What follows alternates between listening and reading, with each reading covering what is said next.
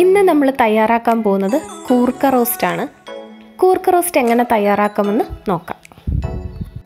കൂർക്ക റോസ്റ്റ് തയ്യാറാക്കുന്നതിന് വേണ്ടി 125 ഗ്രാം കൂർക്കയാണ് ഇവിടെ എടുത്തിരിക്കുന്നത്. പകുതി വേവിച്ച് വെച്ചിരിക്കുന്ന കൂർക്കയാണ്. കൂർക്ക നമ്മൾ കുക്കറിലിട്ടൊന്നും വേവിക്കേണ്ട, അല്ലാതെ ഒരു പാത്രത്തിൽ വെള്ളം ഒഴിച്ച് വെള്ളം തിളച്ചതിന് ശേഷം കൂർക്ക അതിലേക്കിട്ട് പകുതി വേവാകുമ്പോൾ വെള്ളം ഊറ്റിക്കളഞ്ഞെടുത്ത് വെച്ചിരിക്കുന്ന കൂർക്കയാണ്.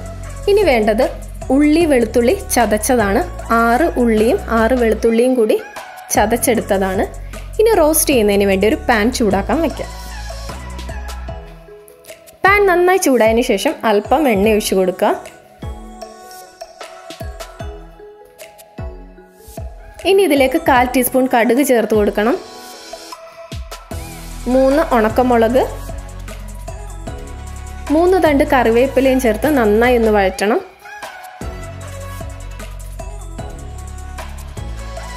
ഇനി ഇതിലേക്ക് ചതച്ച് വെച്ചിരിക്കുന്ന ഉള്ളി വെളുത്തുള്ളി ചേർത്ത് കൊടുക്കുക.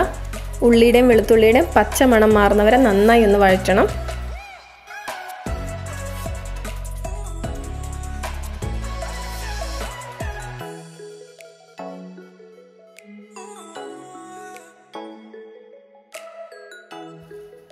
പച്ചമണം മാറിക്കഴിയുമ്പോൾ 1/4 ടീസ്പൂൺ കാശ്മീരി ചില്ലി പൗഡർ ചേർത്ത് കൊടുക്കണം.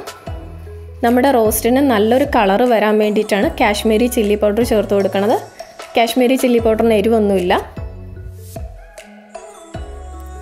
നന്നായിട്ട് ഒന്നുകൂടി ഒന്ന് വഴറ്റുക.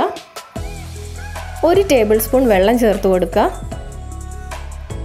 പൊടി കരിയാതിരിക്കാൻ വേണ്ടിയിട്ടാണ് നമ്മൾ അല്പം വെള്ളം ചേർത്ത് കൊടുക്കുന്നത്.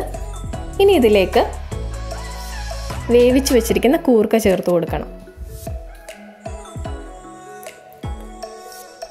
കൂർക്കയും കൂടെ ചേർത്ത് നന്നായിട്ടൊന്ന് മിക്സ് ചെയ്യാം. കൂർക്കയിലേക്ക് മസാലയൊക്കെ നന്നായിട്ടൊന്ന് പിടിക്കണം. അല്പം എണ്ണ ചേർത്ത് കൊടുക്കുക. നന്നായിട്ട് ഒന്നുകൂടി വഴറ്റിയതിന് ശേഷം 5 മിനിറ്റ് നമുക്കൊന്ന് അടച്ചു വയ്ക്കാം.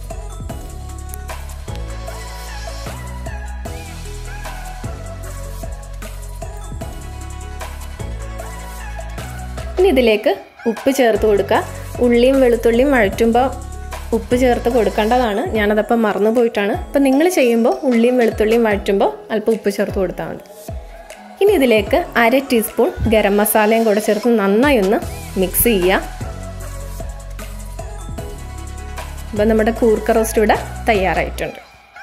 ചപ്പാത്തിയുടെ കൂടെ ചോറിൻ്റെ കൂടെ ഏതിൻ്റെ കൂടെ നല്ലൊരു കോമ്പിനേഷനാണ്.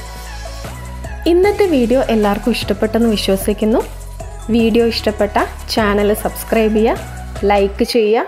വീണ്ടും പുതിയൊരു വീഡിയോ ആയിട്ട് വരുന്നവരെ എല്ലാവർക്കും നന്ദി, നമസ്കാരം.